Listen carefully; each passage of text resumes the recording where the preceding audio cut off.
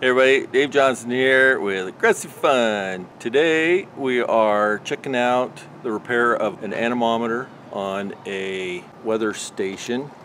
Hopefully I can show you this one. It's right there. Because the anemometer has stopped recording. I've tried everything, and so we're going to replace it with this new setup that I purchased from David. And you see where the cable goes down, and it goes down the pole right here. And the cable then snakes inside right here and goes to the junction box that I'll show you right now. Okay, this is the kit that you get of all of the replacement parts. I'm up here on the roof, so you have to bear with me. I don't want to have anything drop off. You get some instructions, you get a bag of hardware that has a critical screw. Here is this guy for the mounting that I'm going to be using today, and this Allen wrench, very critical. Make sure that you keep track of that.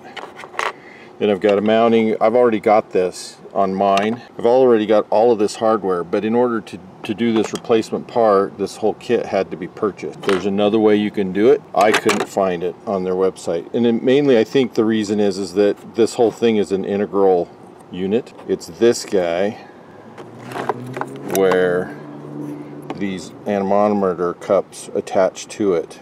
The sensor that's right inside of here is the one on this existing one that is bad. So I've got to replace that whole unit in order to fix that problem. So that's what we're going to do today. One small detail I've discovered: this hornet's nest is right there where I need to go. Nice.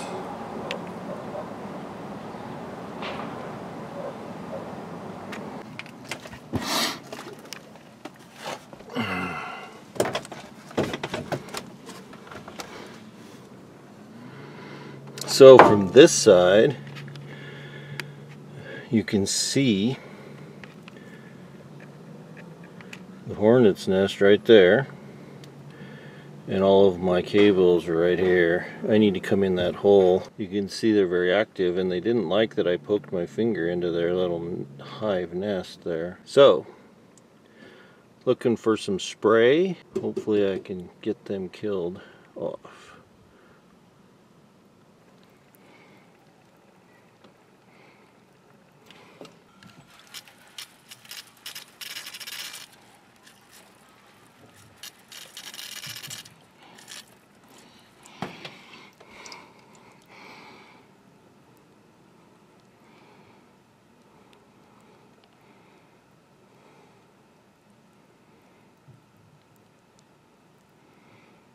Hopefully I got them.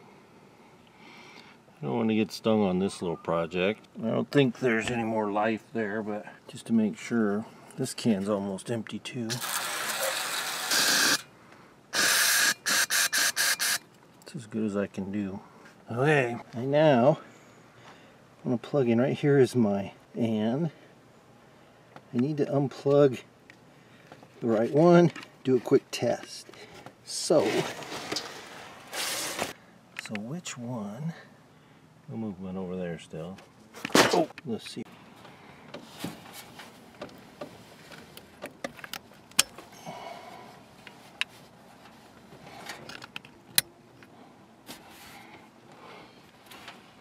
Okay, now that I have that plugged in, I'm going to twist. This is just a test, so I'm going to twist this guy for the wind direction, and I'm going to twist this one for the anemometer to make sure I've plugged it into the right one. Turns out they are indicating that I got it right the first time, just by luck.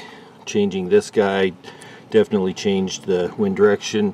Turning this guy showed that the anemometer is working. The wind speed changed accordingly and then stopped when I stopped. So that's perfect. That's exactly what we want. Now I will stuff this cable through that little hole where the hornet's nest is. I need to mount this guy first and then wrap it around the post, stuff it in the hole, plug it in, we're done. So here we go. So I've got to undo this screw. So okay, when I get this out, it's a pain in the neck to get it out. Okay, now I need to cut the clips here that are holding the wire onto the, they are very old, so they're very brittle and they come right off. Okay, I didn't feed that through. We're just going to cut that in a minute because they make these cables so long so that you could mount it anywhere, that there's a huge amount of excess cable inside that we don't need. And on this old one we don't care about. So pull this guy out. So this is the old one. Still spins and feels good. But it's the sensor inside of here that went bad. And with our test just now, we proved that that's the case. So we'll get this old one out of the way and the new one. So this guy goes up in there, and our handy dandy Allen wrench that we set aside, made sure we didn't lose it. We use that to tighten that guy up. So it's in place now. Spins freely. You still in focus? Okay, then this one, same thing with this one. You can see it has a little set screw there, and there's a flat. I don't know if you can see it on the shaft there. Looks like they put the flat is on the opposite side of the screw. Put that in place, and you can see the set screw right here. I'll tighten it down. Okay, here in Wyoming, the wind blows a lot and blows heavy duty. So you want to make sure things are tight, and they are. So that guy spins, we're good to go. Now, this guy, the hole that long screw goes through is here on this end. So when you put it in place, you want to make sure that that hole lines up with the hole in the plastic mount so that you can shove the screw in there to fasten it. Okay. To get it lined up, slide it in there, get your handy dandy long screw, and you've got to put it in that hole. First the plastic hole, and it is threaded, at least on this unit that I have, it's threaded through the plastic. I put it in there until I snug it up, which means I've hit it. And then you wiggle it around a little bit and it will align with the hole in the pipe. Once you've done that, and it'll wiggle around, but you can see that the screw's stopping it, then you're ready to screw the screw in some more. And there are a lot of threads, so it takes a lot of screwing. It would be real handy right now if you had a cordless. And I've now come out the other side. Now it needs the nut and the washers back on there. And the lock washer that you put on. Okay. And then once all that's in place, everybody's happy. Okay, now I'll quickly wrap this huge amount of cable. This is definitely a nice advertisement for wireless.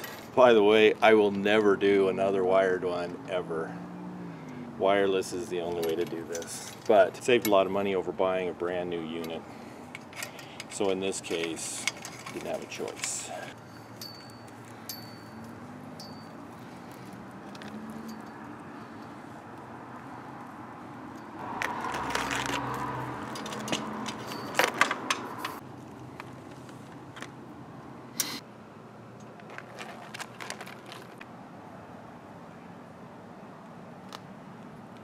Okay, you can cut that off for a minute. Okay, so that first position is the one I tested with it, it's the correct one, so I hit it the first time. So I'm going to pull in the cable right through this hole, and I'm going to plug it in right there, and then I'll go down and show you how the display unit works now that it's plugged in.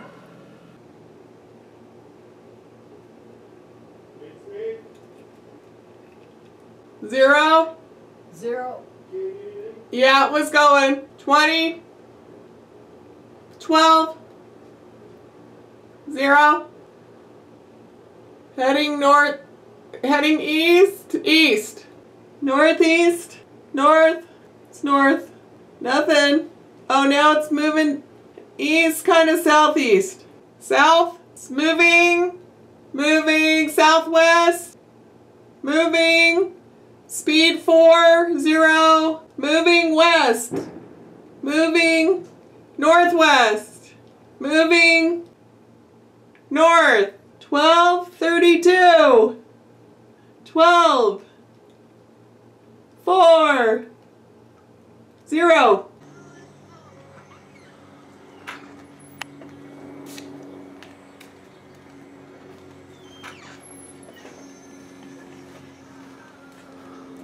Did you want to be in the video? No. Did you want to be in the video? You want to be in the video? Yeah? Well, it's too late, you're already in it. Okay, so we'll start up here. Okay, that's a successful repair of the Davis Weather Wizard 3 wind vane and anemometer, and I had an issue with getting the weather vane to point for the display to indicate the direction that it was pointing.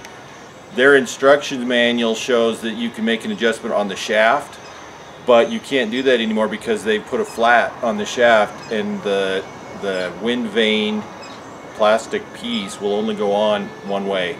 So what I did with the installation here is it was on a post, so I could just rotate it 90 degrees. It was indicating that north was east or east was north. After rotating it 90 degrees, all of the directions lined up like they're supposed to. So if you've mounted that right into the side of a building, you're going to have a tough time doing that. I'm not sure what Davis recommends then, since they've changed the mechanical design. Or if any of you watching this have seen a way that you can do that, leave a comment down below so that I can be enlightened on something that I couldn't figure out how to do any other way. So with that, hopefully that was helpful. And if you have any comments or questions, leave them down below the YouTube video. And thanks for watching, and we'll see you next time.